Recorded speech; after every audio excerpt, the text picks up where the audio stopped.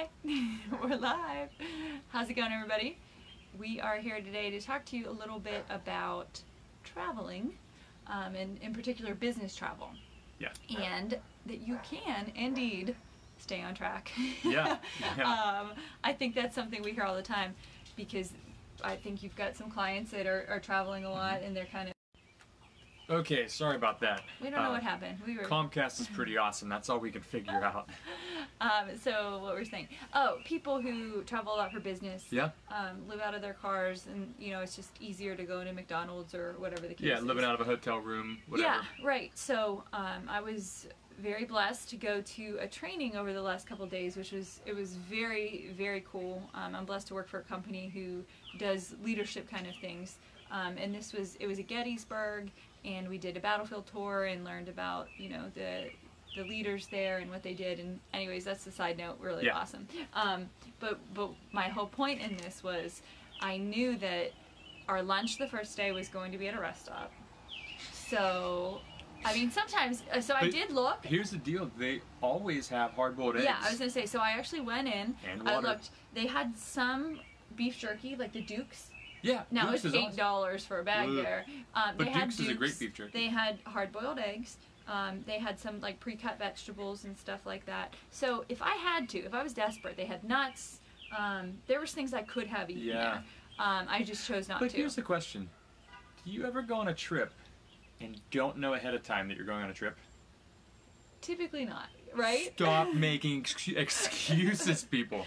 Just stop it. Right. So, I mean, there are things, that happen to people's family last minute and you gotta rush out the door, but for the most part, that's not what's happening. So I knew this trip was coming up, and we had a busy weekend the weekend before. We had a lot going on. Busy past 2 weeks. Yeah. So I made a whole bunch of chicken thighs. I roasted broccoli. I bought these little mini, holy guacamole, that's what they're called. Yeah. These little mini... Yeah. These little mini guacamole packets. I always take dark chocolate. I mean, everywhere we go. I mean, that's food. That's a health food. That's like having mints on you. You have dark chocolate on you. That's a great way to put it. But anyway, so I kind of checked out the rest stop. I could have found things, I chose not to. Yeah. So everyone got their Popeyes chicken, which, not gonna lie, Popeyes chicken always looks good, and it tastes good, I'm sure. Well, I don't know if it would taste good to us anymore, but we used to house some Popeyes back in the day. When we didn't have we couldn't afford it. We would get like the 800-piece chicken.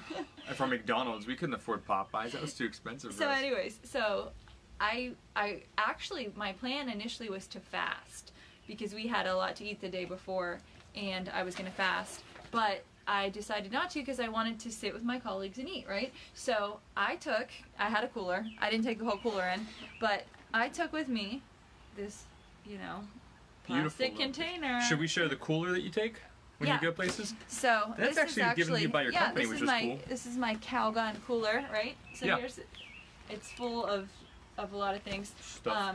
But anyway, so what I took in with me was this. Actually, it's a BPA-free container with a bag. Now, this bag is empty because I haven't cleaned this out yet. It was a bag. Yeah, she just got home like an hour ago. Chicken thighs. It was Mike actually bagged for me and weighed out for me, so I knew how much it was. And a bag of broccoli and one of my little guacamole things. This looks so tasty. Put it nice and close. They're really good. Yeah, these are great. Holy guacamole. These minis. Yeah, from Costco. From Costco, and there's like hashtag Costco. I don't know. There's like 20 in a container, I think. So anyway, so I took these things in. And the ingredients are clean on those. Yeah, right. The ingredients are clean. I even had my own silverware, which is kind of funny because I didn't need to take it into the rest stop. Yeah, but we never know where we're going to eat it. Right. We're never hungry when other people are hungry. So I took that. I had this, a napkin in my silverware, and some sea salt. Yeah. And I sat there with my colleagues and ate my lunch in here.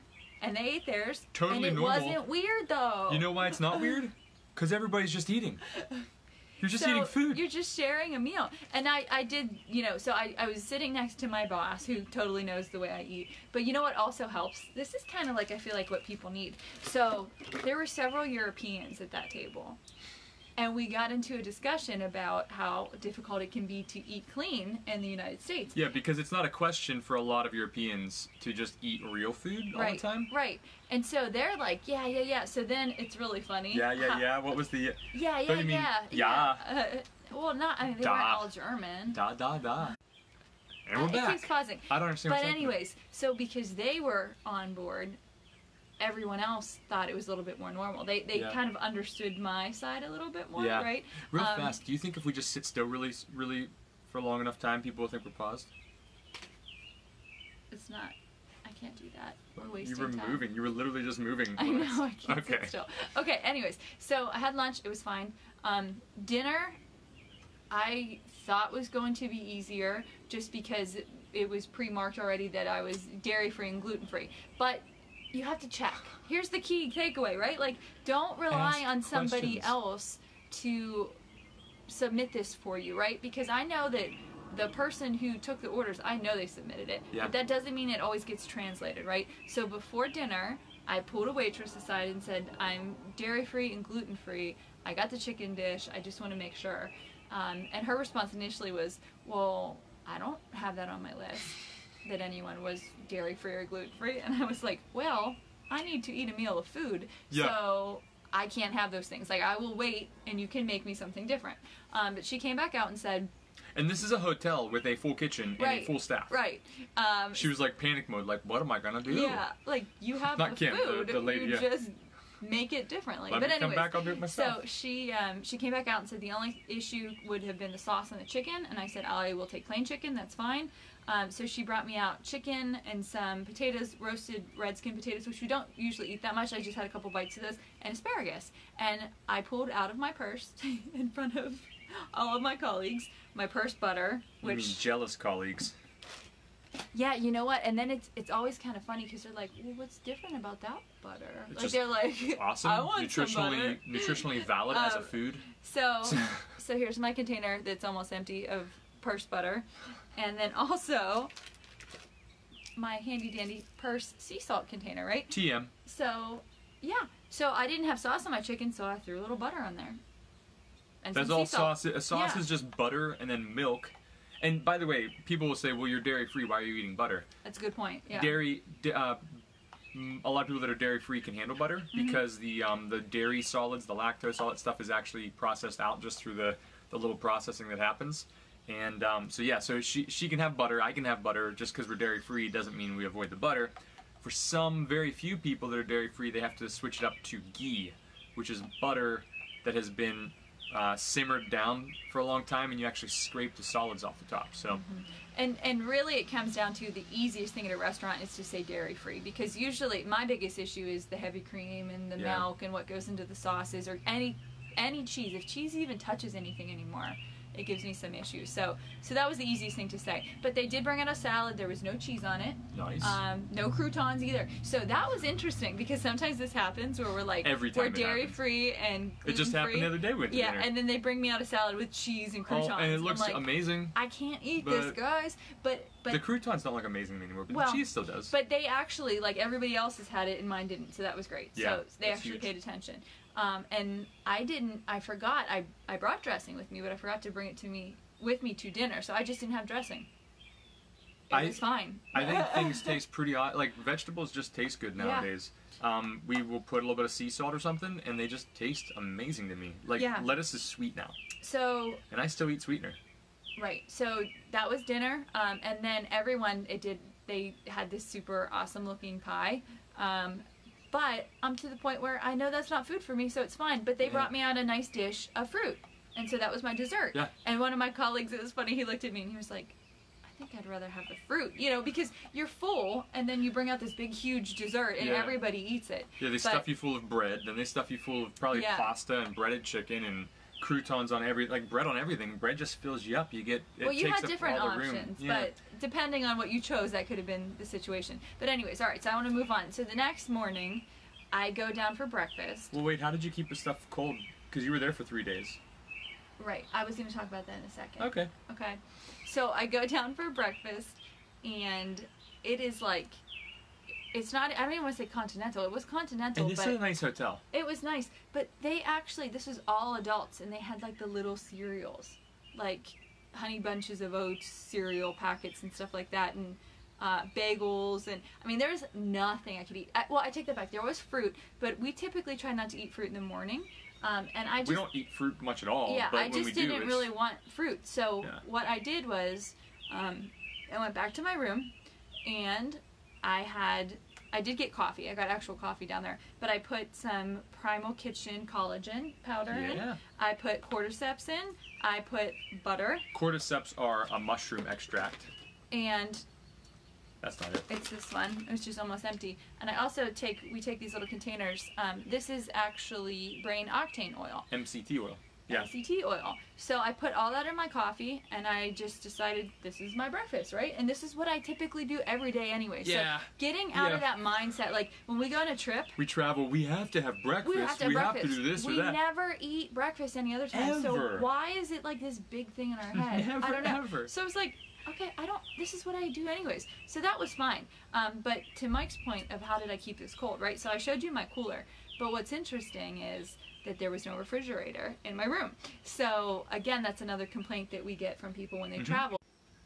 Again, sorry about that. I don't know what keeps happening. It here. keeps pausing, but that it's just too hard when you travel. So I didn't have a refrigerator. I had a small cooler with me. I took extra Ziploc bags. So every morning before we left, I would go to the ice machine. I'd dump out what you'll see now is the cold water. Yeah. Okay, so I would dump this out and refill it up every morning just to make sure that everything stayed cold. Now, that sounds like it took you like 45 minutes to do that. It doesn't take that long, and that's what cracks me up. Now, I did have to walk a couple extra steps because my floor's ice maker was broken. So you So had to I had you had to walk. move. I You had to to get walk exercise. up 2 flights of steps to get my ice every day. But I survived it, guys. You didn't take the elevator. I didn't take the elevator. What the heck's your problem? I didn't do it. I stayed Oh. strong.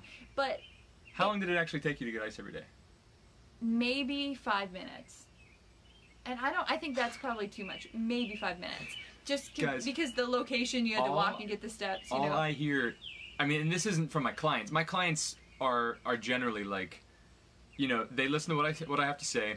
They might make an excuse once or twice. I call them out on it, and then boom, they stop making excuses because they start realizing the ridiculousness of their excuses before they say them. Because you're just so used to saying crazy things that are not true. Yeah. So it did not take me that long. I filled up. I had a bag of ice for the bottom and a bag of ice for the top. And then again this morning before we left, I did it again. So it can be done. And so lunch, the last 2 days, everyone ordered a box lunch, which was a sandwich or a wrap or something of some sort. So again, they'd go pick up their lunch, and I'd pull out And she my little container, and with chicken. it was fine. Yeah. The only thing I did apologize for was I was like, I have some broccoli, and this might stink, but it didn't actually. But everyone Awesome. was super fine, and I don't know that, you know, when you first start eating healthy, this does seem Oh, it's so really embarrassing. awkward, and and it's you're so embarrassed. awkward. It really is. yeah, I mean, so not for everybody, but for in the beginning. I you feel that totally way. get that, and I do feel that piece of But- it. And I think maybe because we've been doing it for a while. But what I'm kind of liking about it is, one, it makes you different.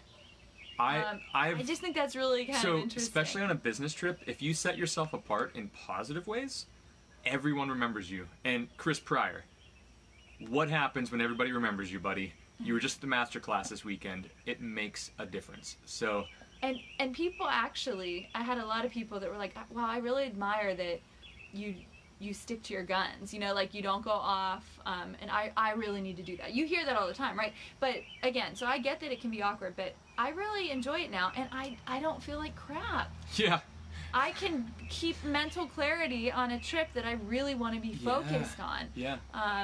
So yeah, and I had great discussions with people about it. Yeah. I mean, talked about butter, talked about bulletproof coffee, talked about Yeah. containers that you put things in. And here's the thing, some people are nervous to even talk to us about that stuff. So what'll happen is we'll be like off on the side somewhere when no one else is around, and we'll have somebody chime in.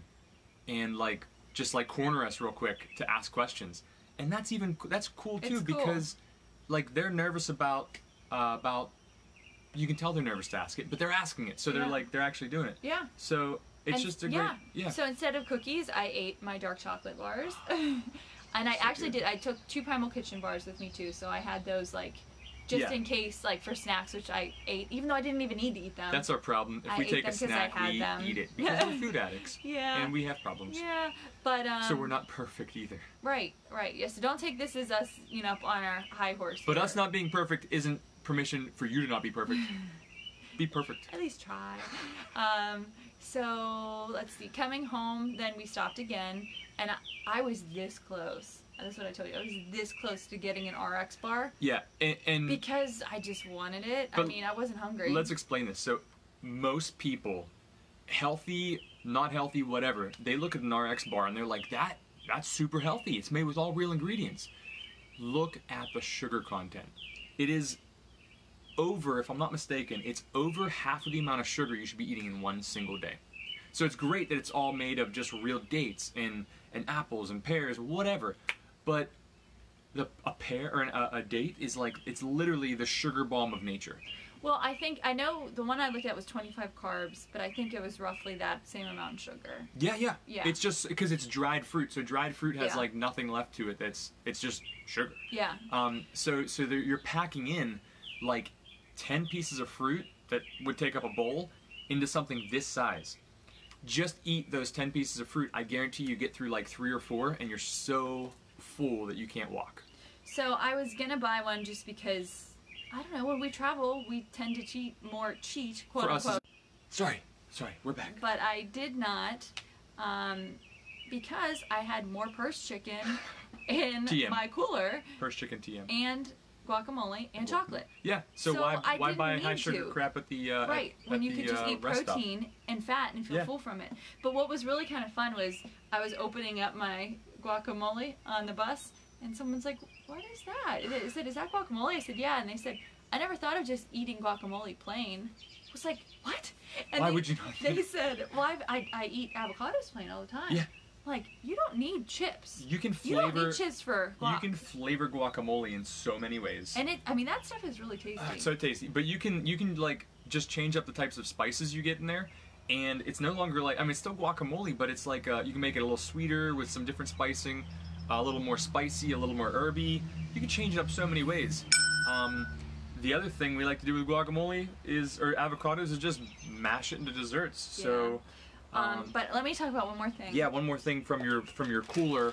If you're just what tuning in, Kim went on a work trip and took all of her food with her, even though there was not a fridge refrigerator. in the room. She just figured out how to keep stuff cold with I took the ice Ziploc machine. bags and used the ice machine. Boom.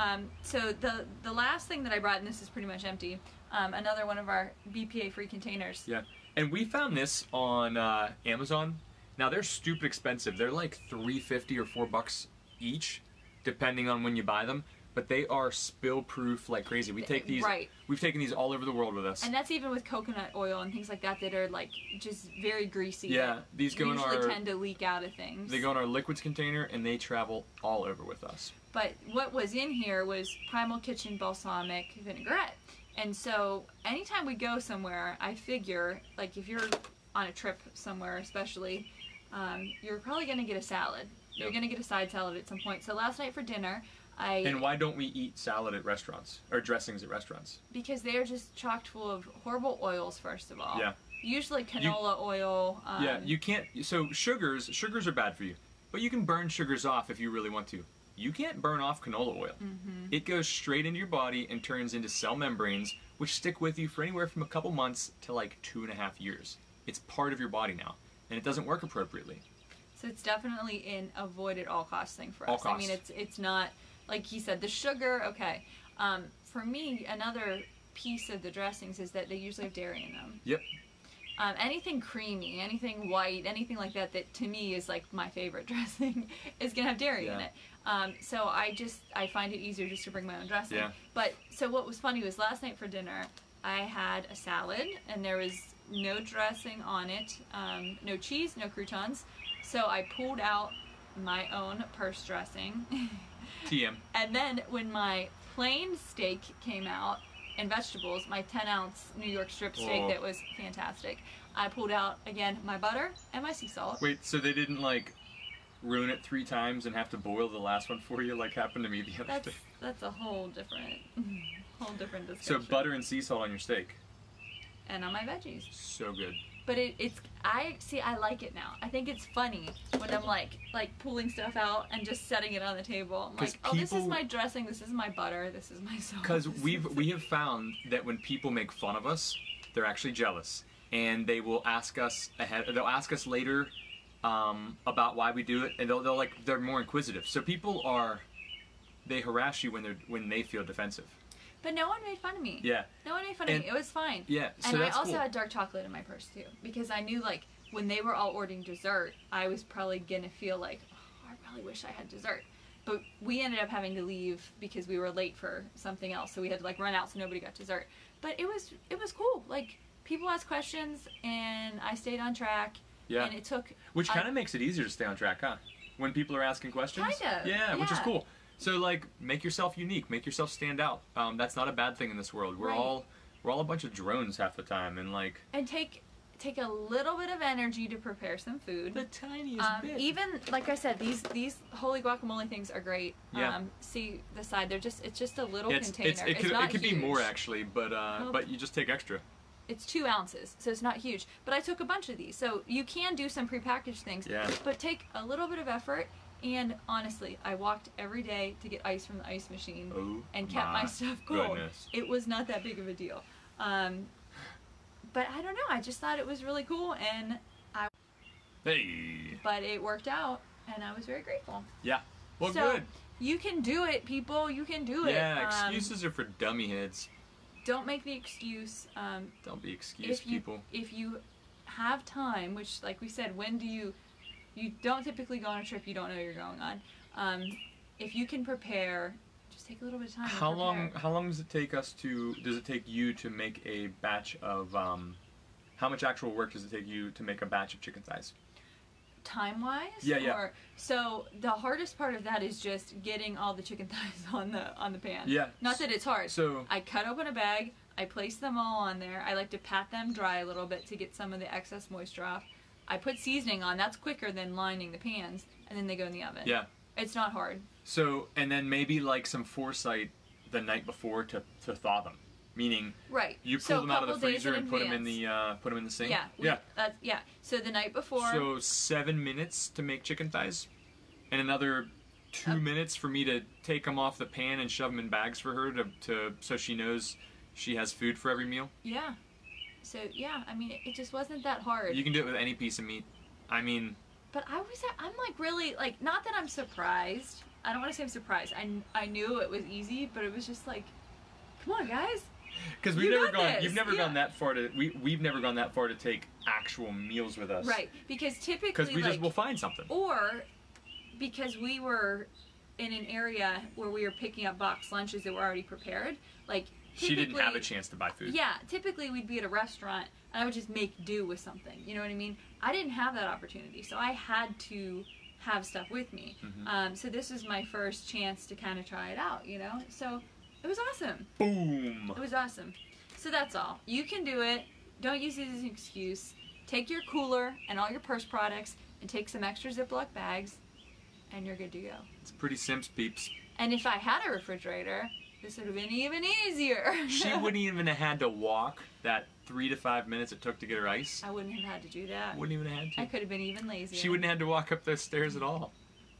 Stupid broken ice machine. I know. Making Maybe you it was get a sign. exercise. They were like, you need to take a couple steps here. Speaking of walking, we were going to go for a walk, but we just spent a half hour doing this video. This is a long one. And she always yells at me like, we need to make this short and fast when it's my information. But Well, I was trying to speed it up, in all fairness, a couple times. I'd say. So anyways, we have what do we have working on right now? We have using And our the smoker. smoker. We have fish smoking, and then I'm gonna throw it in the skillet to just heat it up at the very end. Just kind of sear it up. it'll be good.